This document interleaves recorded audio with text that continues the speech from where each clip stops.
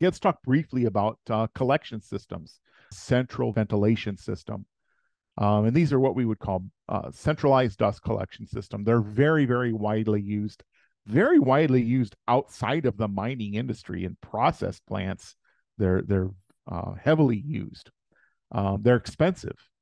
They are basically a central dust collection system, like you see in the diagram, and then it's got multiple different points where it can suck dust from one of those points being a conveyor belt transfer point.